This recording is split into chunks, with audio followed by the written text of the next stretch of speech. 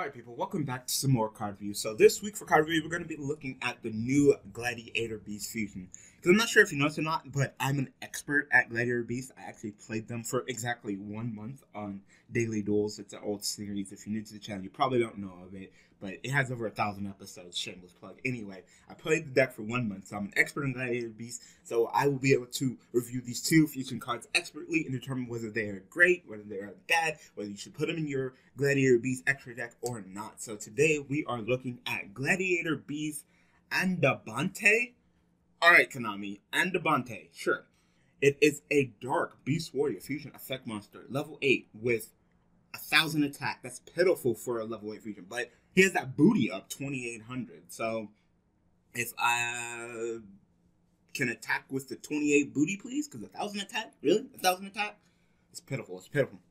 He is made with one Gladiator Beast Augustus. You're probably scratching your head like, who the fuck is Gladiator Beast Augustus? That's that level 8 bird one that summons one from your hand. He's actually not bad. I actually like him. I actually play him in my Gladiator Beast. But it's also materials are 2 other Gladiator Beast monsters. So yes, you are using 3 materials for this one guy. That's a -2. So hopefully his effect is totally worth it. So his effect reads: you must first be special summoned from your extra deck by shuffling the above cards you control into the deck. You do not use Poly, of course, Contact Fusion with 3. So you -2, as I stated before. If this card is summoned this way, you can special summon 1 level 7 or lower Gladiator Beast from your extra deck, ignoring its summoning conditions. So, Gazaris. Of course, Gazaris does not have to be summoned properly to get its effect. So, you summon this, you summon Gazaris from your extra deck, and then pop. So, Gazaris. You know, there's other ones, but we don't talk about them that are level 7 or lower. Of course, there's Heraclius, but he's not level 7 or lower, so Gazaris. Alright? And at the end of the battlefield, this card battled with its pitiful 1,000 attack. Keep that in mind. Pitiful 1,000 attack.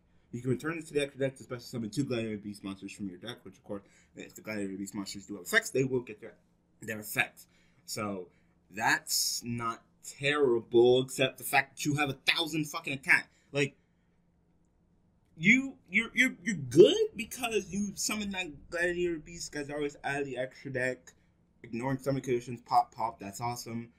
And then if you attack, you summon 2 Glad Beasts from your deck, which means that you can possibly go into another Gazaris and maybe it's 2 and then pop again.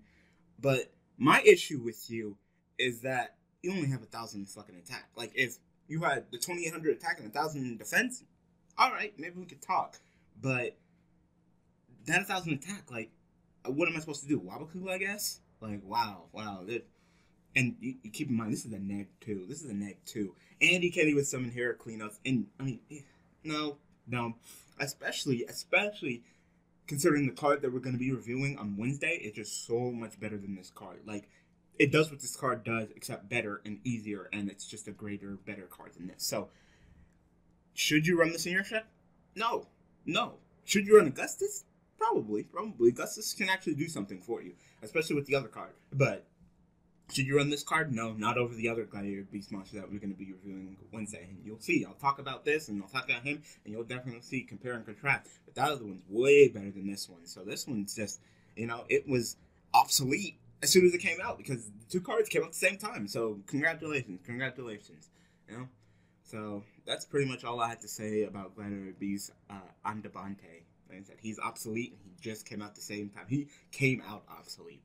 So tell me what you guys think about Gladiator Beast Andabatae in the comment section below. So I hope you guys enjoyed this card review. Like I said, on Wednesday we're going to come back and look at yet another Gladiator Beast fusion monster who puts this guy to shame. Who came at the same exact time, who has pretty much almost the same exact effect, and puts this guy to shame. So look forward to it. So I hope you guys enjoyed this. If you're card review, make sure you hit that like button, subscribe button, bell for notifications. Of course, I'll be back tomorrow with some more Yu-Gi-Oh related content, but of course more card review on Wednesday. So thanks for watching, thanks for support, and I'll see you guys next time. Thanks for watching.